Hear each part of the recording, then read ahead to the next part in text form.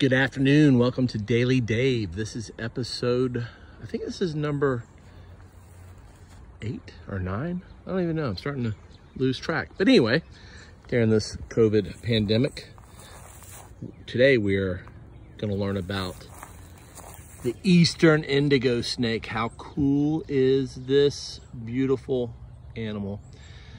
These are threatened species under the Endangered Species Act. So it's super, super rare to be able to see one. And I'm fortunate enough to be able to have this guy. I've owned him for about 2 years, I guess. Just incredible snakes. They're incredibly smart. They are incredibly docile. Look at the large scales on top of its head. Let's see if we can get him to come here, buddy. Look at that. I want to get his eyes.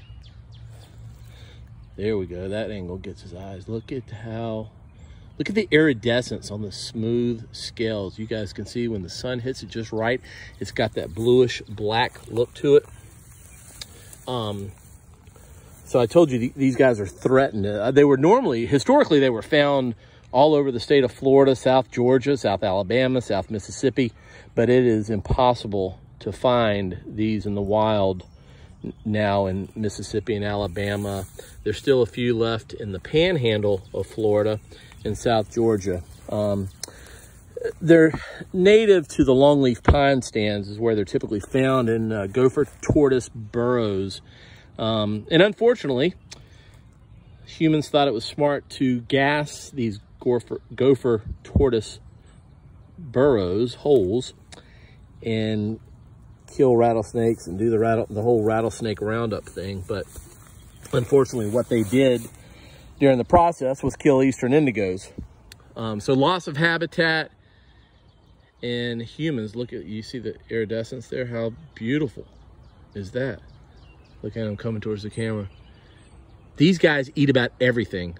Their name, Drymarchon, the genus name, means forest ruler. So these guys really are at the top of the food chain. And when I say they eat everything, I mean they eat birds, turtles, lizards, other snakes.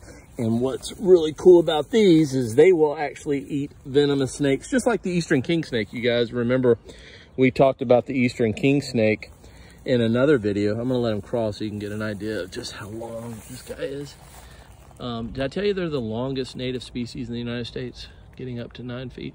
I probably already said that. My brain is a little dead during this pandemic, but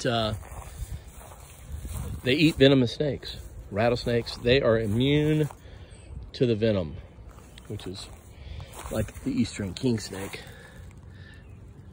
You can tell they love to get out. I love to get this guy out and put him in the pine straw and just let him explore and check out what's considered his native environment. But the Eastern Indigo snake, if you guys want to learn more about Eastern Indigos, check out the Orion Society, O-R-I-A-N-N-E, Orion Society. You'll learn a lot about the conservation efforts that are going on to protect the Eastern Indigo species and the gopher tortoises down. I think they're located in South Georgia, close to Florida. They may cross over into Florida. I'm a member and have been a supporter for several years. But check out the Orion Society. You can learn a lot more about this really beautiful, intelligent snake, an Eastern Indigo. Hope you guys enjoyed.